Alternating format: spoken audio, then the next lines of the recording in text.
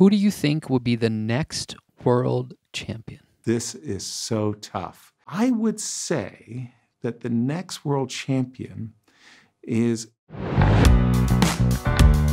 a very big shout out. Thank you all for joining us at hashtag Ask Yasser, and I will be very glad to answer all of your questions. This is our second session. Let's get started.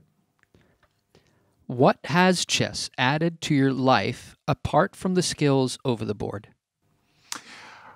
For me personally, and I've always felt that this was a big difference on a scale of many, many players, is it brought a great deal of discipline to me.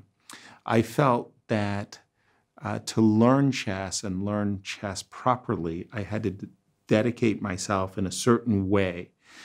And that self-motivation, that dedication to learning actually helped me in all fields of my life. Anything I wanted to learn, I took the approach, a very disciplined approach that I took to chess. What's your favorite gambit? Benko Gambit. Benko Gambit for me is one of those gambits that really slowly sneaks up on you. Most gambits are looking for instant action and reactions, whereas the Benko Gambit is a gambit that sustains itself for a long series of moves. So for me, the Benko Gambit is actually kind of poisonous. Do you play other games besides chess? Yeah, I actually loved, when I was a kid, the game of Monopoly. I had no idea that today there's Monopoly World Champions. I'm like, what? So for me, board games were always a part of the family life. I enjoyed board games. I became pretty good, I want to say, at backgammon. I would probably give myself a 2,100 rating.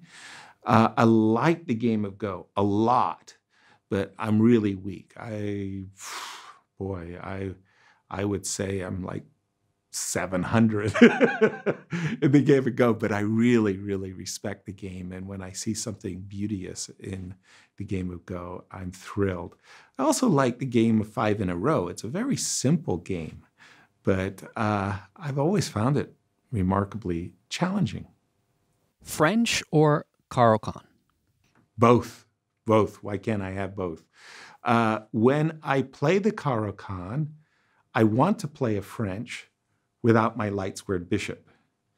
When I play the French defense, I want to play a line of the French that gets rid of my light squared bishop. So solve the light squared bishop problem, play a French or a Carlsen. It's great.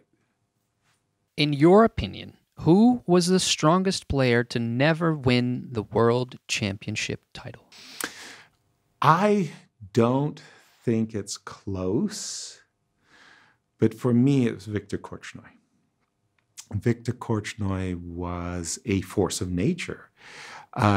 Even much elderly in his career, well after most chess players hit their prime, he was still playing incredibly competitive chess. If we think about his candidates final, 1974, against Anatoly Karpov, a 24-game match that he lost 3 victories to 2, 1 point. Karpov wins, goes on to challenge Fischer. Karpov wins by forfeit. 1978. A world championship match, a genuine world championship match. Korchnoi loses 6-5. 1981, he loses in Murano very badly in a very, very off-form manner. So literally, he played 3 matches for the world championship, and it was only, like this monstrous genius called Anatoly Karpov that stopped him. Of course, we can talk about Paul Carrez II and his failures, Akiva Rubinstein, his failures. We can talk about David Bronstein. And there are a number of players that just, for some reason didn't make it.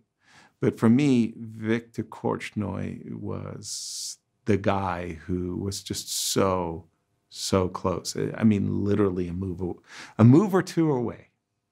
Can you tell us your favorite Bronstein story, please? Too many. There are too many. One that that's a small story. I have many, many long stories, but one, just a little tiny story. And I thought it was somehow so beautiful. So it was here in Holland, and there was a tournament in The Hague that was sponsored by the Dutch insurance company Aegon. And it was man versus computer. And they had all of these human players and all of these computer players, from the local challenger to the supercomputers. And it was all of this big, big, big interaction. Unfortunately, that series of events stopped when Garry Kasparov lost to Deep Blue in 1997. But prior to that, it was really, really a fun event. And David Pronstein played, and I did too. I played like 3 editions of that tournament. It was after a round that David came to me with a book. And he said, "Yasser, could you please sign this book for a friend of mine? His name is, let's say, Arthur." I said, "David, of course." So, "Dear Arthur," sign it. And I give he says, no. From your hands to Arthur. Arthur, come here. My friend, you see, he's very shy. But I want you to give it from your hands directly to his hands. Which I did. I did it. And that's the end of the story.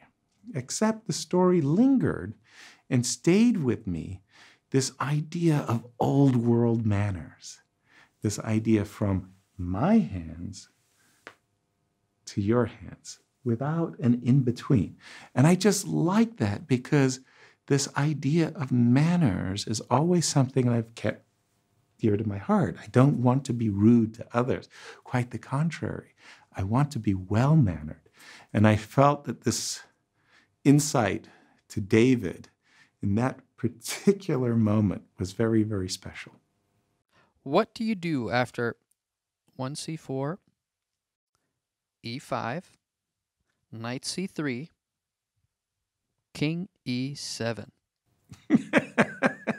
Well, I can tell you that as white, sadly, no one has played king e7 in that specific position against me. And that's been a tragedy of my career. I would probably play d4. I would not hastily play knight d5 check, king back to e8. And I don't think my advantage of making the check move is as big as if I start with the move d4 in that specific position. Who do you think will be the next world champion? This is so tough, because if you had asked me that question 20 years ago, I would not have told you, not even close, that the next world champion would come from Norway.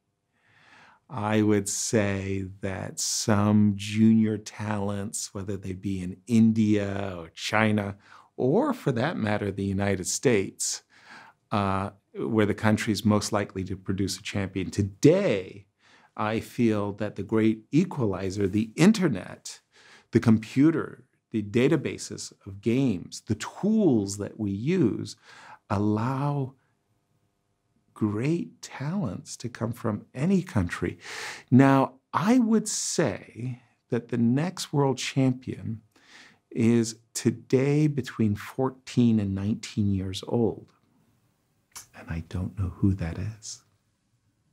Well, first of all, I want to say thank you so very much for submitting all of the questions. There were really some good ones, and I enjoyed answering. Unfortunately, of course, we couldn't answer all of the questions, but I encourage you to continue to send them, as we'll do more of these hashtag Ask Yasser sessions. But I have to say that for me, I don't get asked a question like this every day. The person had said, c4, e5, knight c3, king e7, what do you do as white? Somebody's out there is thinking. This is a hilarious, asinine question. So that question was worthy of a free Winning Chess Tactics course. I hope you enjoy it very, very much. Keep the questions coming. Push 'em, baby. Yeah, baby. Push 'em, baby. Yeah, baby. Push 'em, baby. Yeah, baby. That's what I'm talking.